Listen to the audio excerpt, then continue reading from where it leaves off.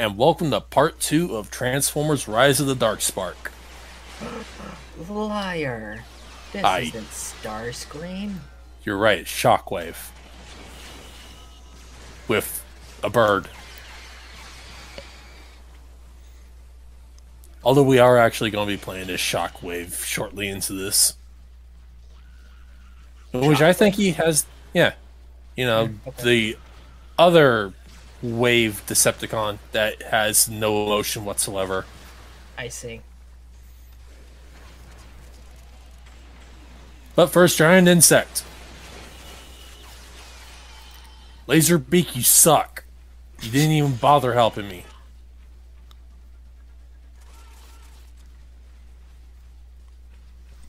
I think I got stuck on the wall there.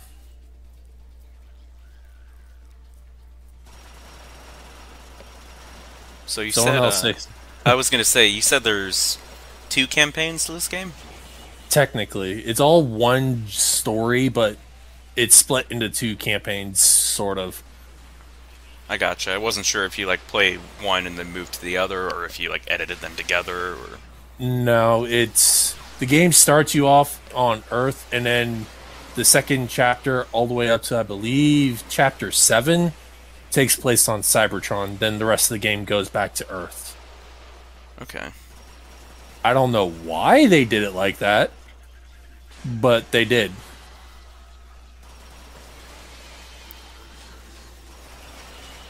And these Insecticons suck. I'm not even going to be brutally honest. They just do. And my allies took off without me. Stop shooting me, you jerks. Is there friendly fire? What? Is there friendly fire? No, they don't hurt you one bit. That's good. Yeah. Otherwise, this game would be pretty much unplayable. On top of all the enemy projectiles, which, according to you, one-shot you later on, it's like, if your teammates one-shot you too, I'd get pretty frustrated. Yeah. Unfortunately, there is something that your teammates will do that will frustrate you to no end. They can die on you, and the game will kill you for that. What? So you can still be out there kicking ass, but if your little friend there dies, then yeah, game over. You can heal them, but if you're not fast enough, they will die, and you will lose that match as a result. Okay, I swear I just heard Steve Bloom. I actually, good segue actually, because I have the voice actor list here. Steve Bloom is there. Huh. Who is he playing? He is Shockwave. Okay, good. And also I Swindle. Heard him, I heard him say Lord Megatron. I was like, that's Sub-Zero. I know that's Sub-Zero. You also got Sam Riegel, Troy Baker, Greg Berger. A lot of recognizable people. Good. I recognize none of them. That's Sam Riegel. And also David Boat's here, so we got Lexaeus from Kingdom Hearts and Max from Sam & Max. Who from Kingdom Hearts? I haven't gotten that far in the games yet. Lexaeus, Chain of Memories in KH2. Yeah. It's gonna be a while before I get to that. And then his somebody, Alias, is in some of the later games. Ah. He's in Kingdom Hearts 3, but he doesn't speak. Yeah, his Alias only speaks in Birth by Sleep, I'm pretty sure. When, I think Ventus meets him. Oh, I haven't gotten to the Ventus playthrough yet. That's because I'm doing Ventus, I thought. Well, I mean, for myself. Yeah, because you're going to need to... Yeah. Because you need to beat all 3 and find the reports for the final episode. Yeah, I'm not even recording the game yet. I'm just trying to play the game normally to actually get familiar with it. But now we're going to Shockwave, who has the better gun.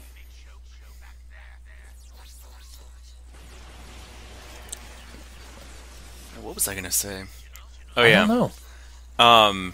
When you were talking about the teammate thing, how your teammates can get you a game over if they're killed. Yep. I never thought I would, compliment Resident Evil 6 on this, but because that game is shit too, but when you're playing single player, your AI teammate is invincible. They can't die. Oh, thank God.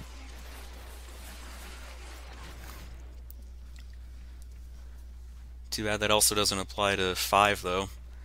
Hmm. Because your teammate can die there, and they'll also eat through... they'll eat through your ammo if you give them the wrong stuff. So who's ready for 3 bosses in a row? Well, I mean,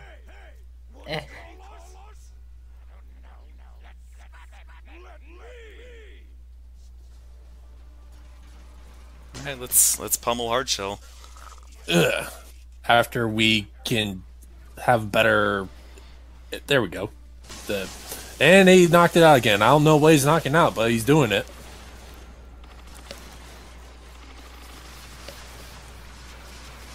If I didn't know better, I'd say he like already got you critical health, and like, Jesus. You see that health Yeah. bar dropping like... But like even crazy. before that, you know. probably also doesn't help that you're crashing into everything. Yeah. Very least, Hardshell's almost dead.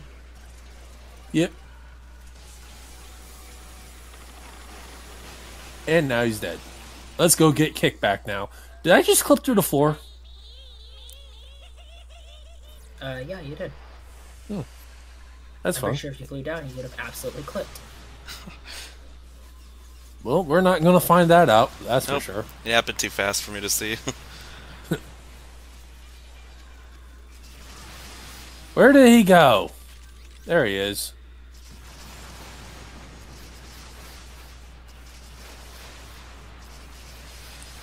Either these spaces are very large, or these transformers are very small.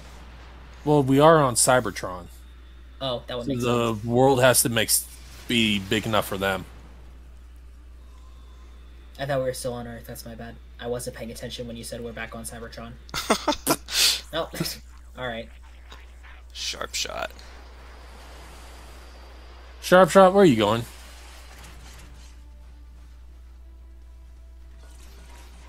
Okay, apparently going through that orange liquid can fuck you up. You're going through orange juice. I think it's rust, actually. Liquid rust. Yes. Want to see me die? Alright. At least I edited. Yeah. How I missed with those missiles that were locked onto him, I will never know. Because he's barely even moving. You must have got inspired by my editing from Cuphead. Yes. You were about to drop down. Hey, but I stylized. I would have laughed.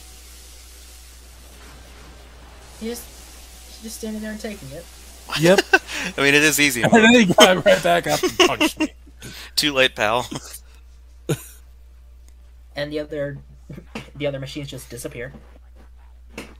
The power of cutscene compels thee.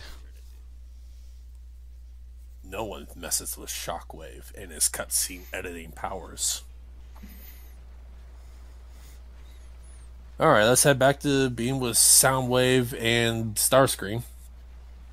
Who we never actually get to play as, thank God. I don't like Starscream, so... Why not? I mean, I know he's like the traitor, but he just never rubbed me the right way.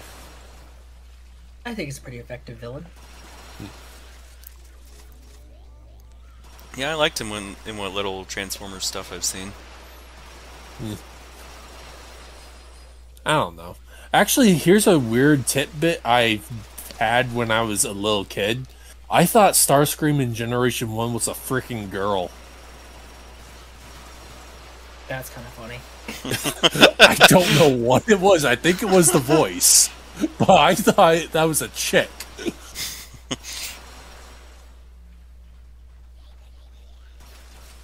They give him a few a high-pitched voice in a few things. I think Energon did. I don't know actually. It's been years, so I could be talking out of my ass. I recently rewatched a couple of clips from Energon, and one of them had Starscream. I don't remember hearing his voice though.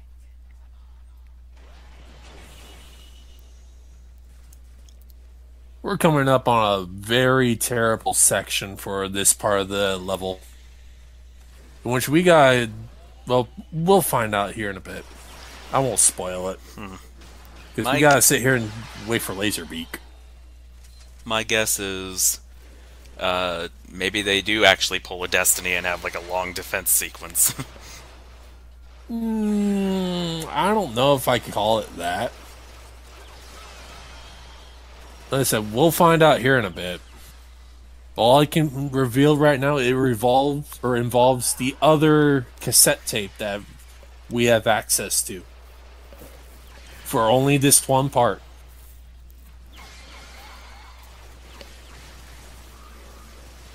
Alright. Also, I just remembered that brown liquid was not rust, it's acid. Oh, okay. That makes more sense. Yeah. Oh my god, I just checked the playlist. Some of these parts are half an hour long? Is... Well, 6, 9, and 10. Oh, shit. Well, 10 has the credits, so... So that one's... I usually don't care too much about how long it took. I usually let you guys have a little bit of slack on the credits. Yeah. Then it still came out to like an even number of parts, so it'll be easier for like scheduling in the future. Yeah. But here is the area that we have to do. We have to have Rumble, eject, and I don't know what he's doing, but he's basically draining the acid pool.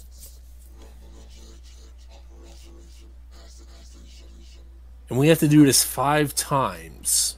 Ugh. Including the one we're doing right now, so. But as we are waiting for him to do his job, we have to basically stand around and shoot all these Insecticons. So I was right. This is exactly like a Destiny defense Well, sequence. I don't know that. Oh, hey, maybe I should go back for frickin' Rumble. Because often in Destiny, your little ghost robot companion has to decode something, or he has to open something up, and you have to protect him from enemies while he does that. Also love that he just does not transform into a cassette when he jumps in your chest.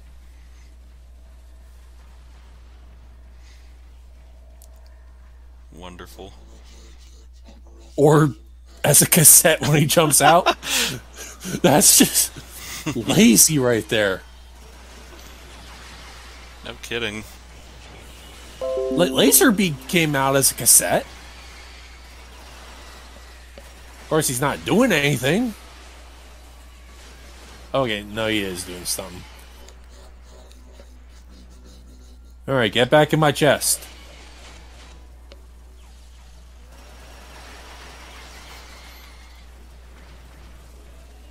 But yeah, that little icon right above our ammo right there. Usually it's showing that shock or sound wave can summon Rumble as well as Laserbeak, but you never can actually use them outside of this one area. So what's the point? I don't know. And it just pisses me off, because in Fall of Cybertron you can use him. And this is right after Fall of Cybertron. Maybe they planned it in development and cut it? I don't know. That I was don't my either. thought. They didn't want to develop it.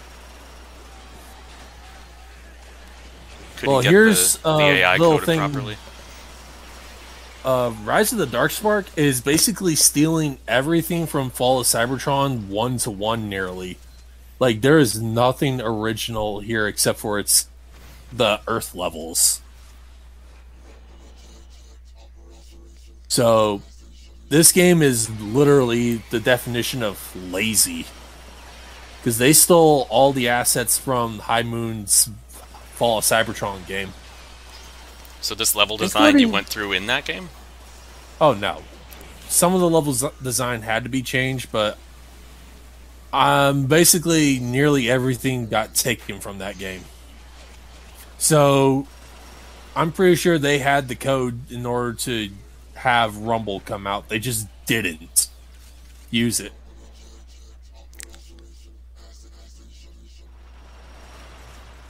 Man, it's like... could be a Wahapa episode?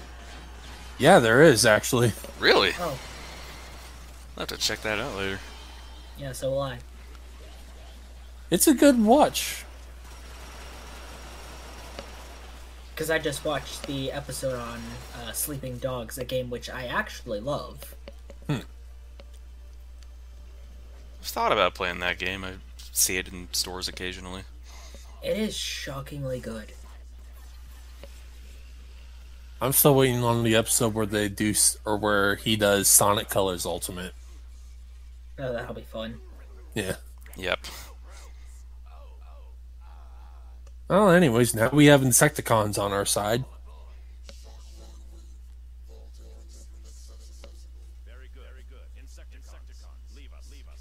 Insecticons?